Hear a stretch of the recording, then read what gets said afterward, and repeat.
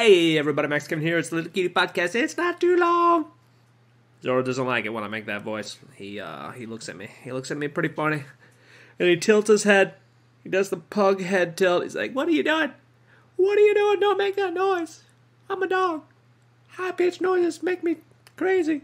Oh, anyway, if you hear Zoro snoring, he's sitting on my lap like a fat lazy fuck, just like he always does. Oh, he's so lonely. I'm such a lonely little pug.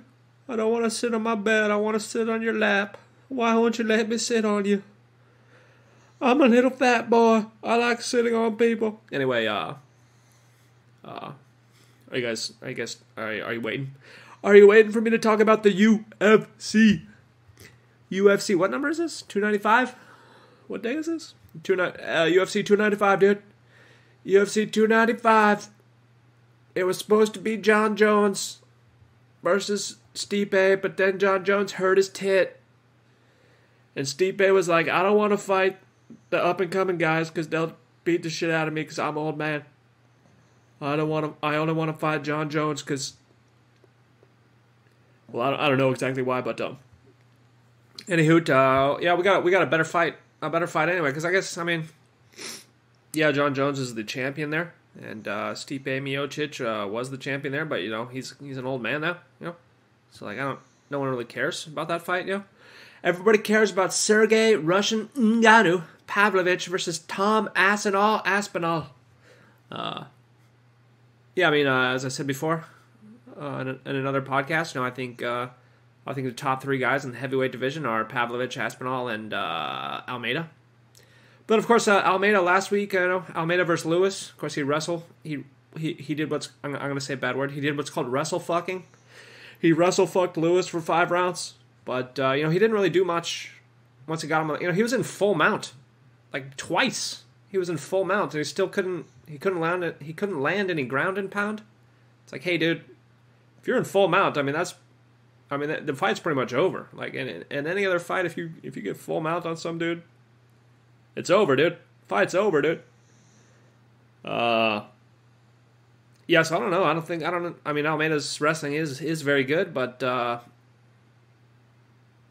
if he was against Tom Aspinall's wrestling is also very good. Tom Aspinall's jiu-jitsu is also very good. Tom Aspinall's striking is also very good. So I don't think Almeida would be able to do that to either Pavlovich or Aspinall. He should probably just cut weight and go to 205, and he could easily be champion. He could easily be champion at 205. He only has to cut, 25, 30 pounds, maybe? 25, 30 pounds? Alex Pereira, he cut more than that. He cut 40 pounds, going down to 185. What's his name? 135 dude. 135 former champion. Who lost to Sean O'Malley. I can't remember his name right now. Funk Master. The Funk Master. What's his name? The Funk God, I'm certain. Aljamain Sterling. He cuts like 40 pounds. He cuts 40 pounds to go down to 135. He cuts from 175 to 135. And you're telling me Almeida, who's like 235, you can't cut 30 pounds, dude? Come on. Just cut 30 pounds. You'll easily be the 205 champion. I don't know what you're doing at heavyweight. You're probably not gonna be able to wrestle fuck Pavlovich or Aspinall. Of course, Pavlovich, I don't know if you've seen, he was back in the day, maybe a couple of years ago, he was training with the Dagestani boys. He was training with Khabib Nurmagomedov and Islam Makhachev. So I don't know if he was seriously trying. They can all speak Russian. He also said his wrestling is very good, but he never uses it because he knows the audience likes to watch him knock dudes out. So, I don't know. His wrestling might be decent. The only chance we had to see that was against Curtis Blades there.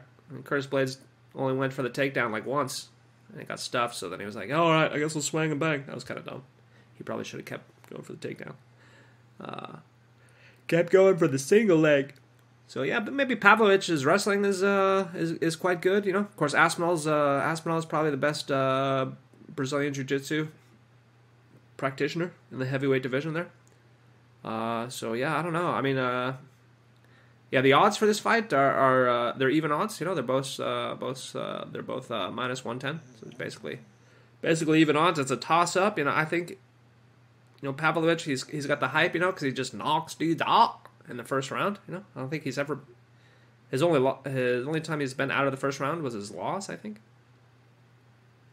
Aspinall is also a first round finisher, so I of course I bet the under. I bet the under, round and a half, because both these guys like to finish in the first round there. So I think that fight is going to be a lot closer than some people. I guess the odds. The odds makers realize it's going to be closer because Tom Aspinall, man, he's pretty good. He's like Cyril Gane. He's like Cyril Gane, who can also wrestle. So he's very quick. He's not one-dimensional striking. He does punches and kicks, but yeah, I don't know. Pavlovich just got so much power, dude. He just knocks dudes out. He's Russian Ganu. He just knocks dudes out. So yeah, I could see Aspinall moving around. Curtis Blades was landing. He was landing some shots. Sergey Pavlovich, but he just didn't have enough power. And Aspinall, I think he probably has the same amount of power as Curtis Blades, but he's probably got a little bit better fight IQ there, So I can see him landing some shots, maybe piecing up Pavlovich if Pavlovich is too slow. But Pavlovich, Pavlovich is quite fast. He's a great boxer. He's quite fast boxer there. And his jab too. I would not want to get jabbed in the face by Pavlovich. Holy guacamole, dude. So yeah, I think Aspinall probably has more striking tools. He kicks. Pavlovich doesn't really kick so much. So I wonder if I think the smart thing for Aspinall to do would just do leg kicks, do lots of leg kicks, and keep the distance. Keep the distance. Do lots of leg kicks. Maybe if he sees the leg, if he sees the leg is injured, do the wrestling. Maybe do a submission. I could see Tom Aspinall doing a submission there, because that's Sergey Pavlovich's one loss was a submission loss to Alistair Overeem. So I think this is going to be a very close fight. It'll be or it won't, or Pavlovich will just go out there and just knock him out one punch and be like, "Jiu-jitsu is a real gadoosh. Eat my Russian Ngannou fist." Yeah, but anyway, I bet the under. I bet the under round and a half, and I also put $10 on Pavlovich because I think he's going to knock Tom Aspinall out. Unfortunately, but who knows? I think these guys are the real top two. They're the real top two, so it's good. It's good we're seeing their heavyweight fight there because these guys are the best. I think they're the definitely two best in the heavyweight division. Then of course we got Jiri Procházka versus Alex Pereira.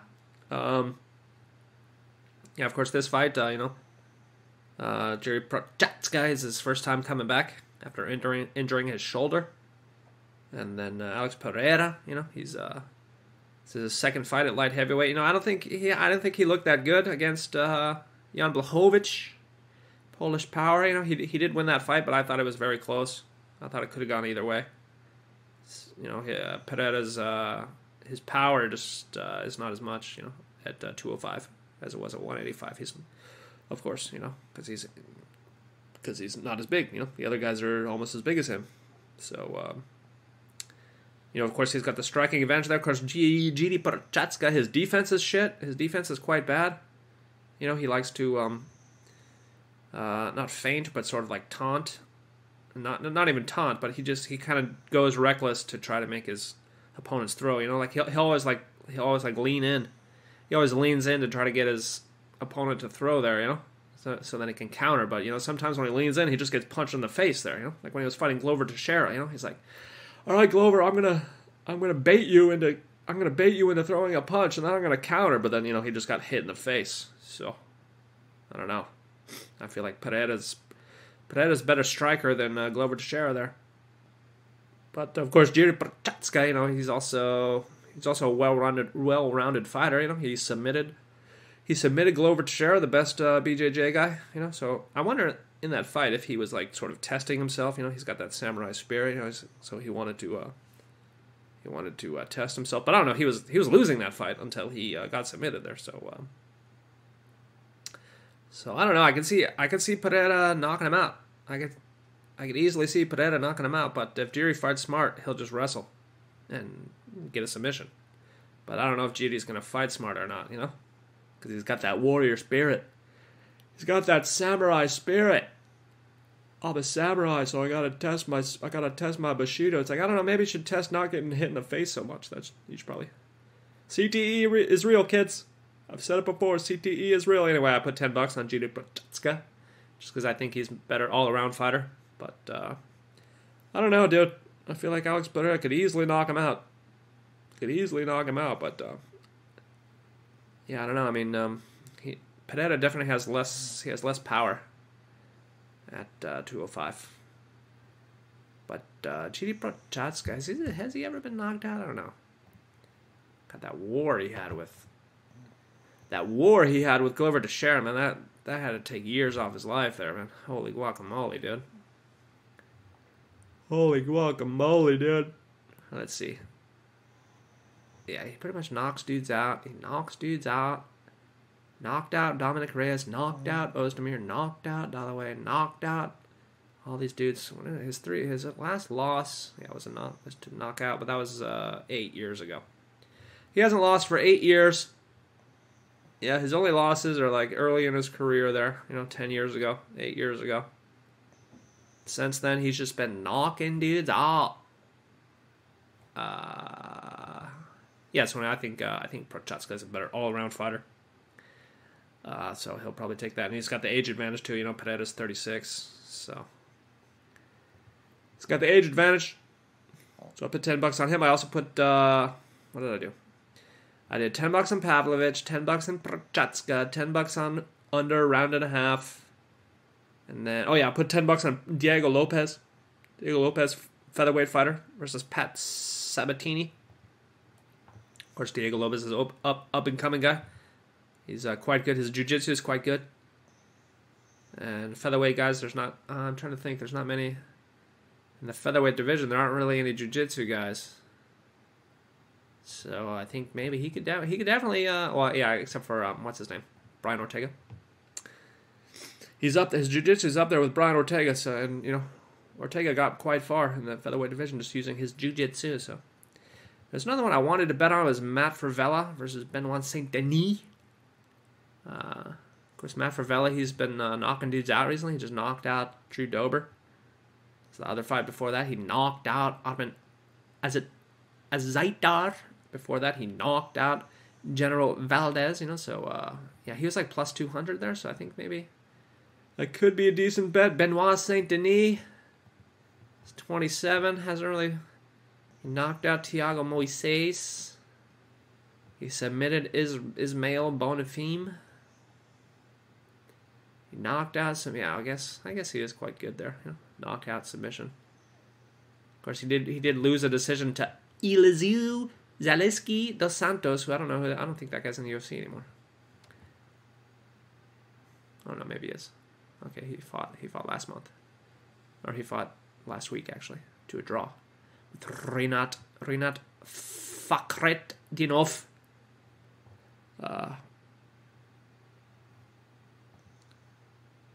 What was I talking about? I don't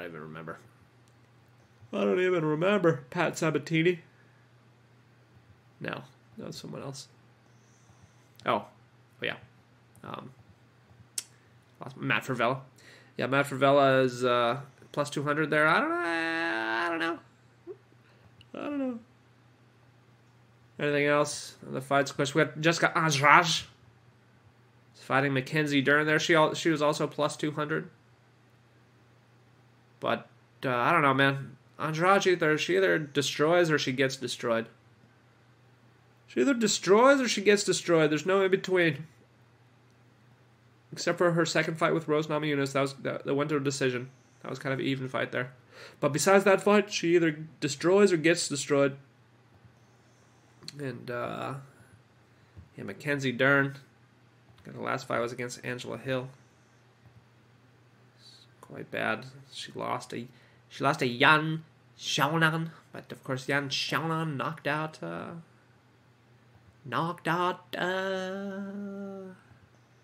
And Mackenzie Dern's kind of hot, actually. What's up, baby? What are you doing later? You want to ground and pound me? Don't ever say that to a girl in the bar. I don't think that's a good pickup line. If any straight boys are out there listening to the podcast, any single straight boys are out there listening to the podcast, don't go up to girls in the bar and be like, "What's up, baby? You want to ground and pound me?" I don't think that'll work. Especially here in Japan, because they don't know what you're saying. Yeah. Oh, we got an old man fight on the early prelims. We got Jared Gordon versus Mark Madsen. Mark Madsen's 39 years old, but he's 12-1. It's like, hey, dude, how can you be 39 years old but only have such few fights? How come you don't have so many fights, but you're 39 years old? You're 39. You only started fighting, what, 4 years ago? This guy started his MMA career at 35. It's like, hey, man, a little 10 years too late there. A little 10 years too late there. Oh, anyway, yeah, I think I already told my bets, huh? I already told my bets. I guess we'll see what happens, Larry. We'll see what happens, Larry. We got 2 great fights. 2 awesome fights tomorrow. And we got some other decent fights. Diego Lopes should be a good fight. Lupita. Oh, yeah, we got another Mateusz Rebicki. Man, this guy's... Yeah, okay, I was looking at that one. Mateusz Rebicki versus Roosevelt Roberts. This guy, Roosevelt Roberts, he's got like a 18-centimeter reach advantage. That's like, what, 5-inch? He's got like a 5-inch reach advantage. But I think he's like a plus 500. He's a plus 500 underdog, even though he's got a 5-inch reach advantage. That means he must suck. He must suck balls if you're a plus 500 underdog with a 5-inch reach advantage. Oh. Anyway, what are you barking at, Zoro? What are you barking at, Zoro? Who do you think's gonna win tomorrow? You got any predictions? What? You want to take a dump on the street again? Okay. Yeah, we got this one neighbor. She also has a dog there, so we meet her dog sometimes. Dog's name is Raja. And Zoro likes to poop in front of our house. That's his favorite pooping spot, right in front of his boys, his friend Raja. It's like, oh, this is where Raja lives. I'm gonna take a big dump right in front of his house, so he can smell me. So he never forgets me. It's like, Raja, don't you miss me? You can smell my big dumps in front of your house. But then, of course, I pick up his poop, and then I throw it away. So there's only a slight scent. But, I think Raja knows. Raja knows who's been taking dumps in front of his house. He knows. He knows. Oh, anyway, thanks for listening. Maybe I'll see you tomorrow.